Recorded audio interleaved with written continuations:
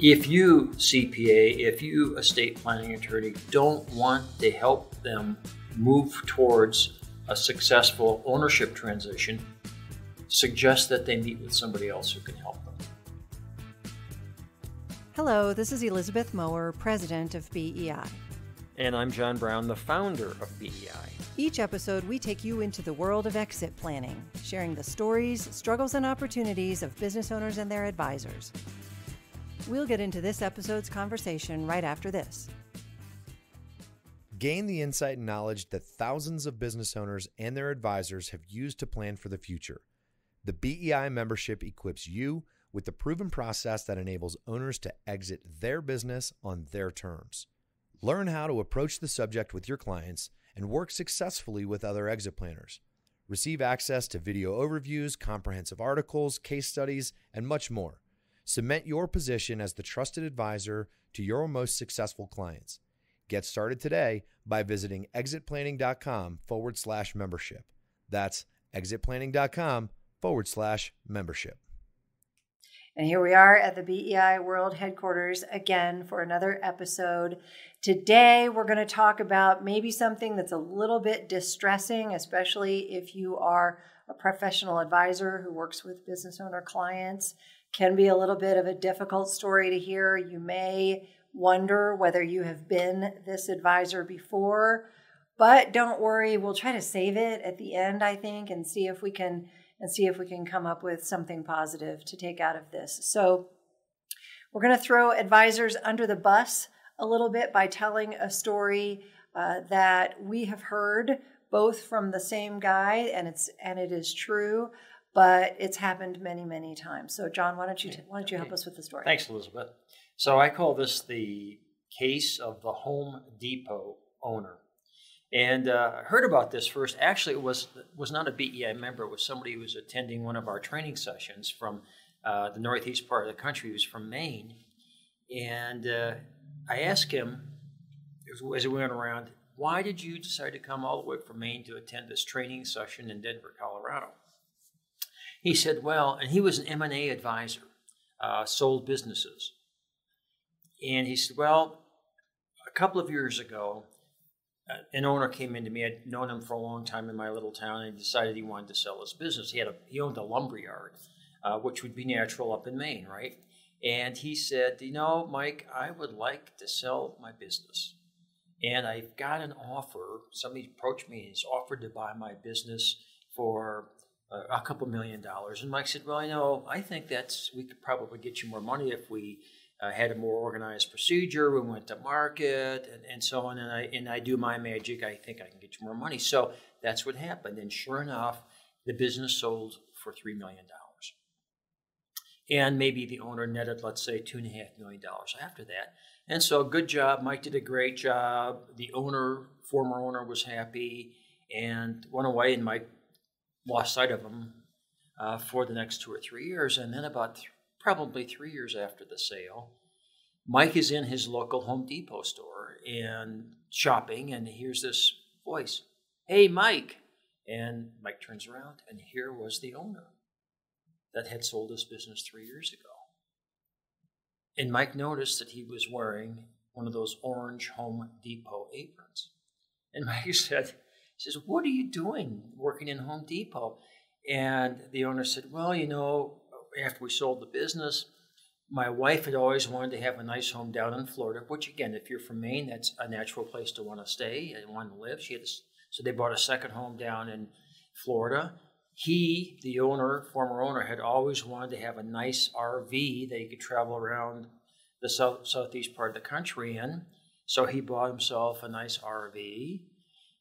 And then they realized after about 2 years that they were running out of money. And so with that, the owner came back to his other home in Maine and started working for Home Depot. So what's the moral of that story? Mike, as the M&A advisor, did a great job for his client as an M&A advisor. Nothing wrong. Everything worked well. The owner was happy with the amount of money that he received. So that seemed to work well. But it ended up being a total failure for the owner, because now the former owner making a nice salary is now working at Home Depot for something probably less than his former salary, probably maybe 10% of his former salary. So what went wrong? Elizabeth, tell us what went wrong. A whole bunch of stuff went wrong in that story. And that story, I agree, has always stuck with me. And I've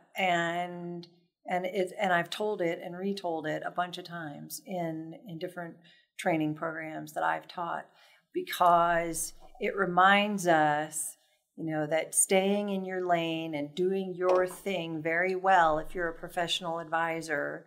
So if you're Mike and you're selling the business and you get a better sale price, or if you're a CPA and you find a way to save taxes that you hadn't seen before.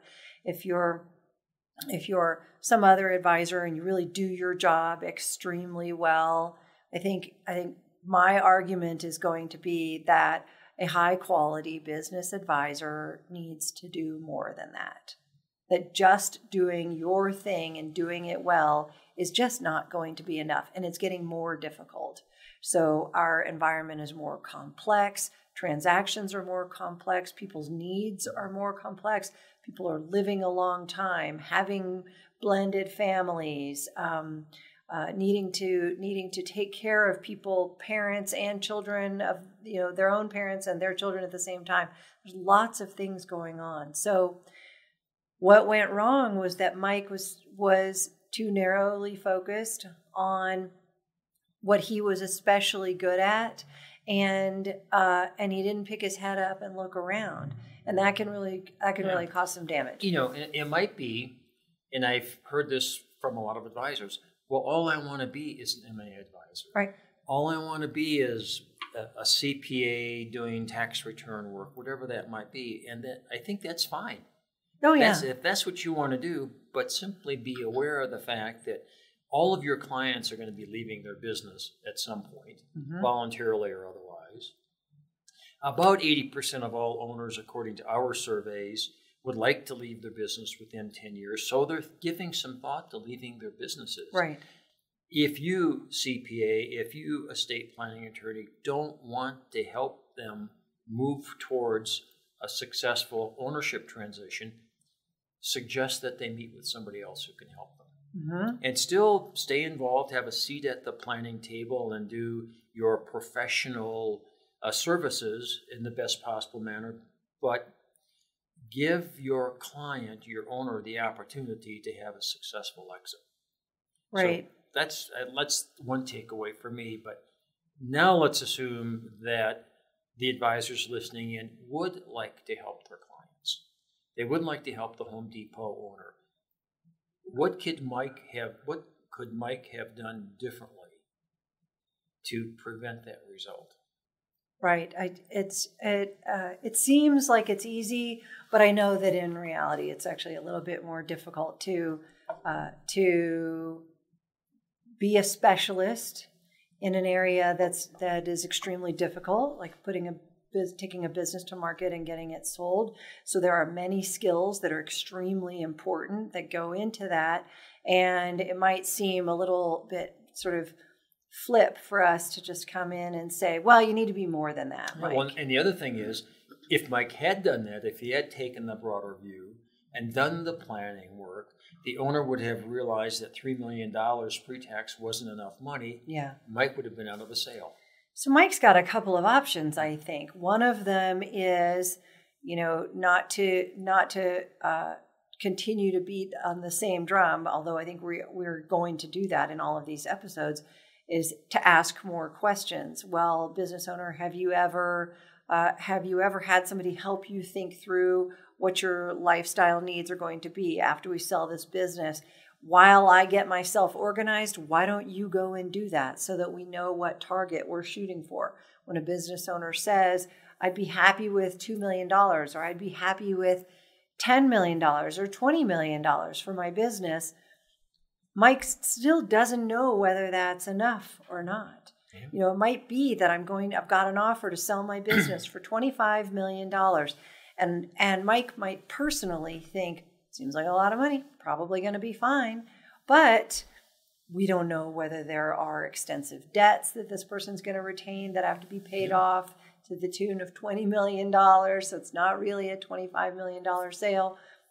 We don't know what else is going on in the business. So a person in Mike's situation does need to ask some preliminary questions.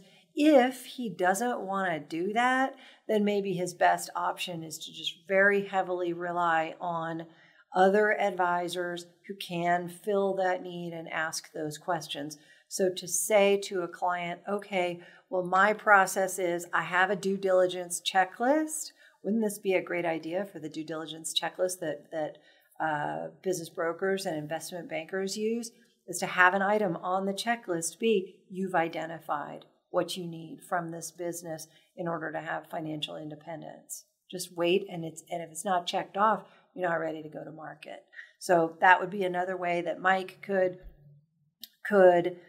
facilitate the process. If he doesn't want to deal with it on his own, he might need to partner with other advisors. He might need to bring somebody into his firm who has a more broad kind of solutions-oriented skill set. He might need to add it to a checklist. Those are some things. Can you think of something else that maybe could be done consistently by a specialist advisor so that they really don't end up participating in, maybe is a better way to say it, some difficult situations for their clients? So I think it's all 100% accurate. What did Mike actually do? What did the real Mike actually do in this scenario? Well, that's why he was at our training session. He decided that he was not professionally, I guess, satisfied selling businesses that he could sell and not having his clients and friends be happy with long term. He wasn't helping the owner long term simply by selling the business when the owner wanted to sell it.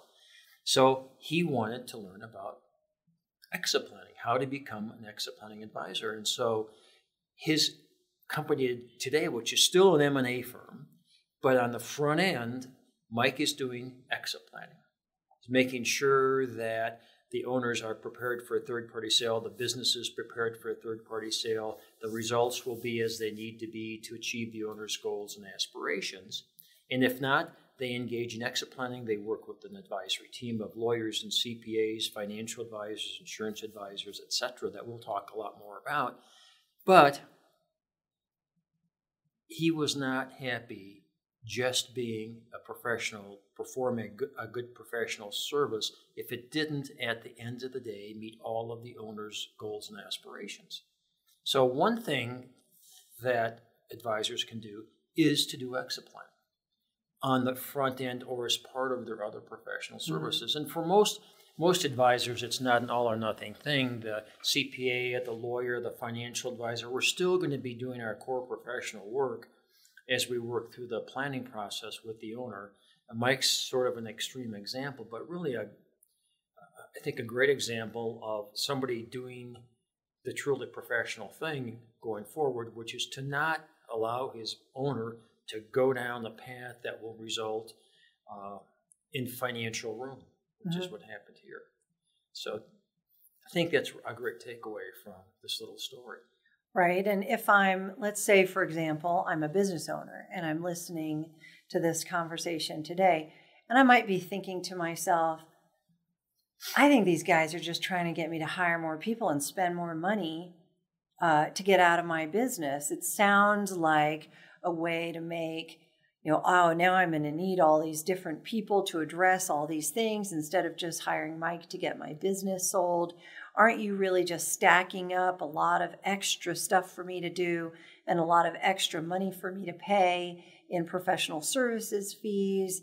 And so what's your reaction to that? If I'm a business owner and I say, I think you're just trying to get money for all of your pals who do all these other areas of specialization. Well, first of all, nobody's pals with lawyers. You know that. True. So we don't really have pals.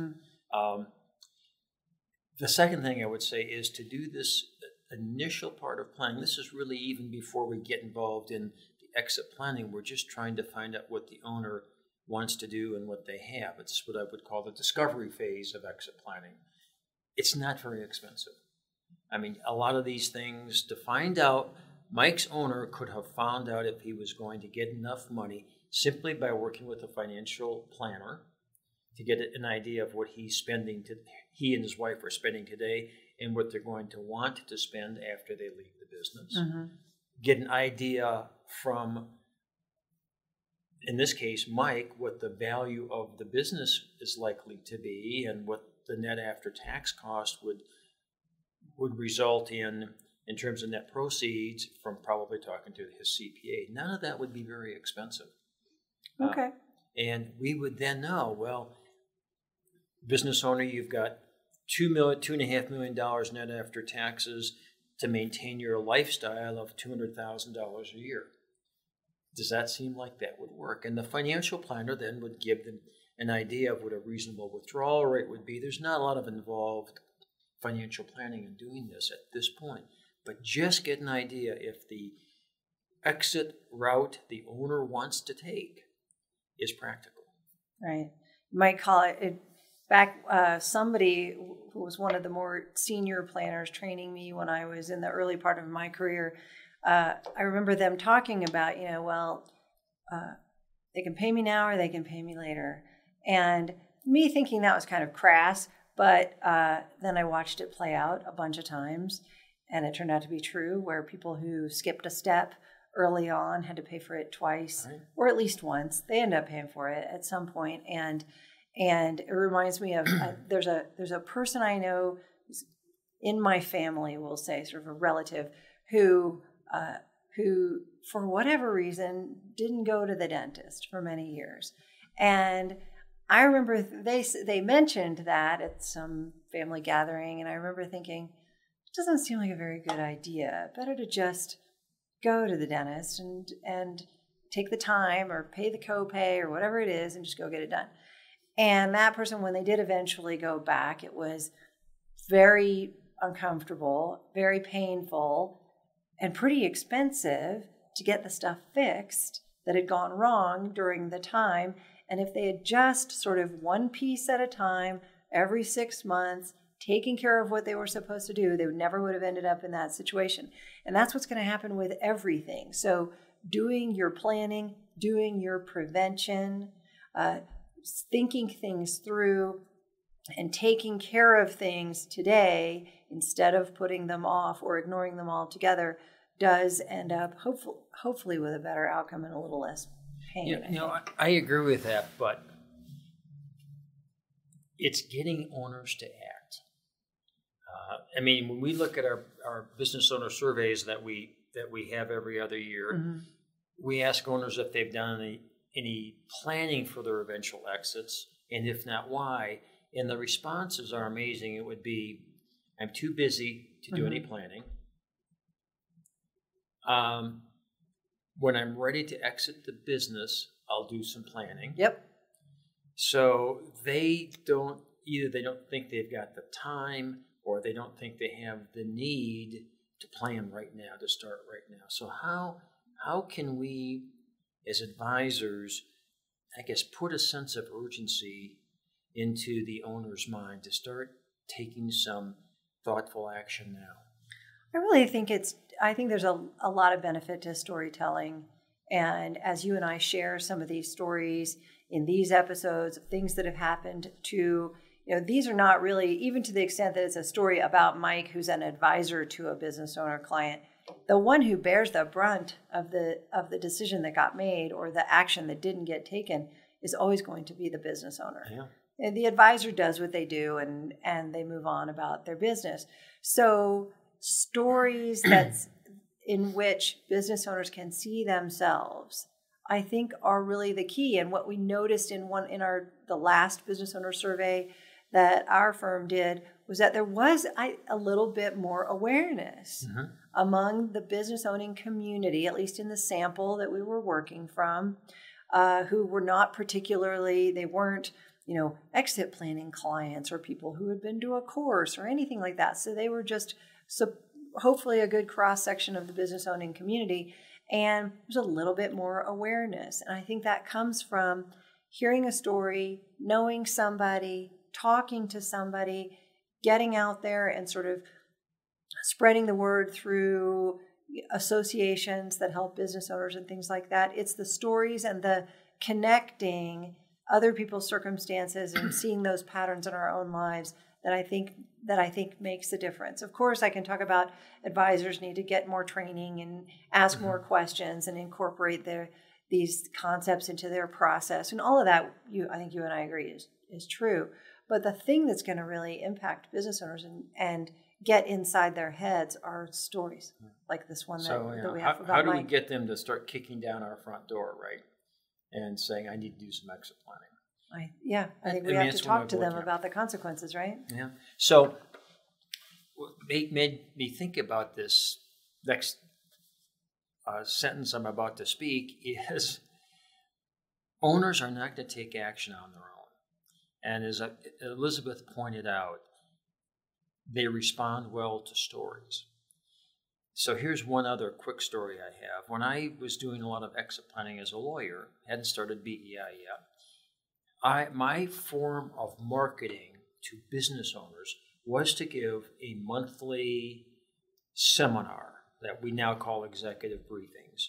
At the end of last Wednesday of every month, I would do a seminar, and I'd have half a dozen to a dozen people attending, owners attending.